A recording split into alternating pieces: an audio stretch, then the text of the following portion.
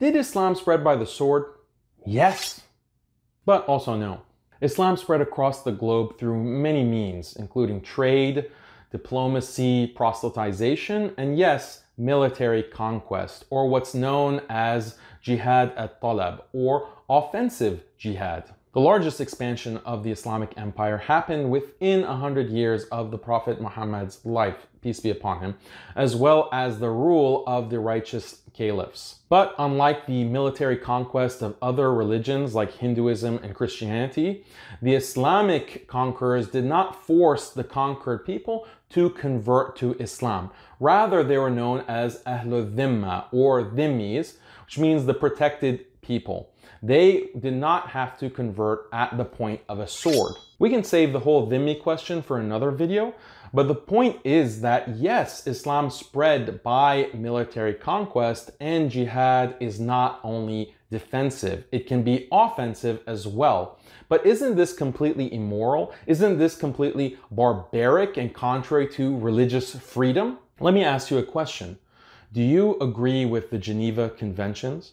Do you accept the United Nations Universal Declaration of Human Rights? Do you accept the idea that international bodies have the right to enforce certain standards of justice across the entire globe? If you said yes, then you're not really a believer in religious freedom. You might think that you are, but it's only because when you hear the word religion, you think of things like Christianity or Judaism or Islam or Hinduism or Buddhism. But why don't we think of religion in more broad terms? Because at the end of the day, isn't religion just a set of values and a set of beliefs about the nature of the world, about good and evil, about the human condition? If we define religion in that very broad way, then things like the Geneva Conventions or the Declaration of Human Rights or these different international standards can be considered to constitute or represent a type of religion by another name. For the sake of clarity, why don't we put a name to this modern religion that is represented by the UN's Declaration of Human Rights, the Geneva Conventions, and all these modern secular standards that are being imposed across the globe? Why don't we call this religion first worldism?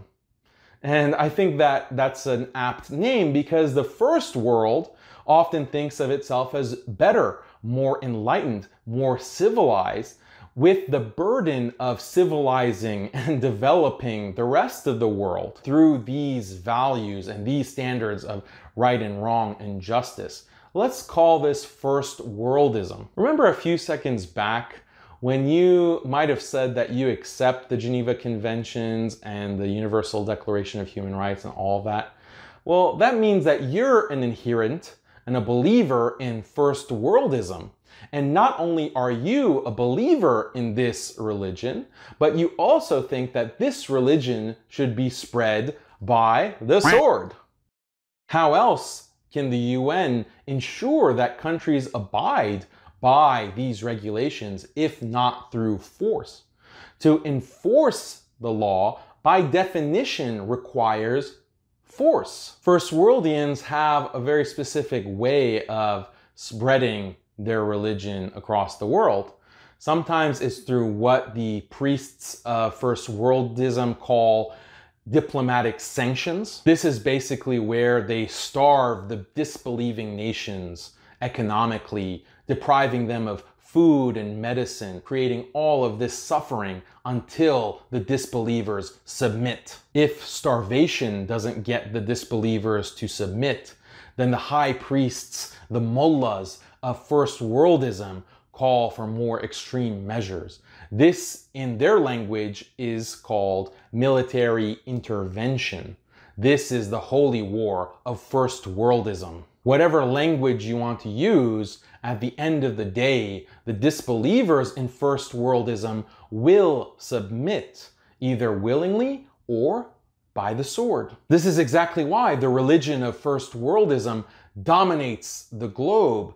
It's through an iron fist that keeps everyone in line. The gospel of first worldism reaches every corner of the globe through media, music, movies, books. First worldism also has missionaries.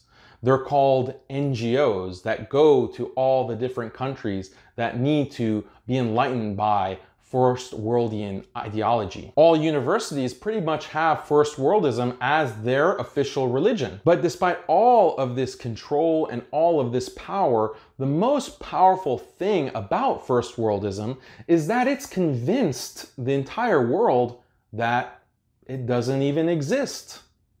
The tenets of first worldism are synonymous with goodness, with justice, so that the adherents and the believers in first worldism don't even recognize that they're following a very particular religion, a very particular theology and understanding of right and wrong and human nature. First worldians think that all of their values and beliefs are simply universal. First worldians don't even recognize that there are many people around the world that simply do not believe in those same exact values, that same exact understanding of the world, that same understanding of what a human being is and what specific human rights are. But these disbelievers in first worldism don't really have a choice. It's either submit or die. So what's really the difference between first worldism spreading its values and beliefs through force across the entire globe versus Islam doing it? The first worldians don't really disagree with the idea of spreading regulations and spreading laws through force. The disagreement is just with Islam being spread in this way. This is just a case of good for me, not for thee hypocrisy. The high priests of first worldism have just tricked people into thinking that what they do in spreading their values is not by force, but what Islam does is spreading values through force. But really, it's kind of the same thing. The only difference is that first worldians want to think that their religion and their Sharia is the epitome of truth and justice, when in reality, Muslims know that their religion is the epitome of truth and justice. I'm not really going to be able to prove in this 5-minute video that Islam is the epitome of truth and justice, but that's not really the point of this video. The point of this video is that offensive jihad is not really functionally any different than what's considered standard practice in the world today. It's just that a different religion is being offensively spread. But there is a big difference between offensive jihad in Islam and the kind of intervention that we find in first worldism.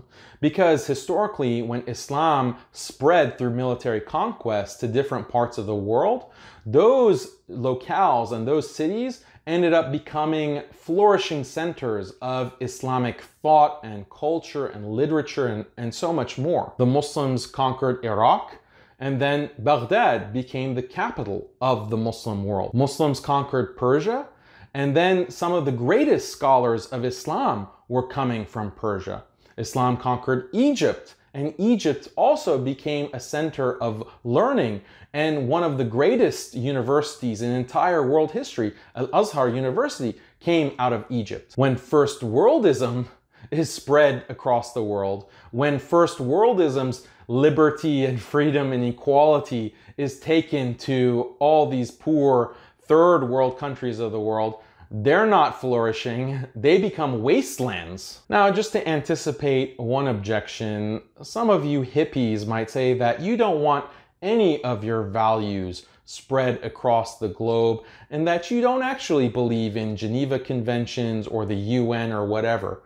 Fine. Are you going to say that if there's a country where a minority is being genocided or oppressed, that there shouldn't be intervention? If there's a country that systematically abuses women or children or a certain race, you don't think that that country should be confronted and that oppression stopped? If that is what you think, then I would say that's pretty irrational and that's pretty immoral. If you believe in goodness and you believe in justice, then you should want goodness and justice to spread. But then it becomes a question of what is goodness and what is justice. And that's a conversation and a debate that can happen. But you don't disagree with the idea that it should be spread and that laws and standards of justice should be enforced. And like we said, anything that is enforced requires force. This is how we can address the question of offensive jihad in Islam without compromising any of our Islamic beliefs or throwing our scholars and our Islamic history under the bus.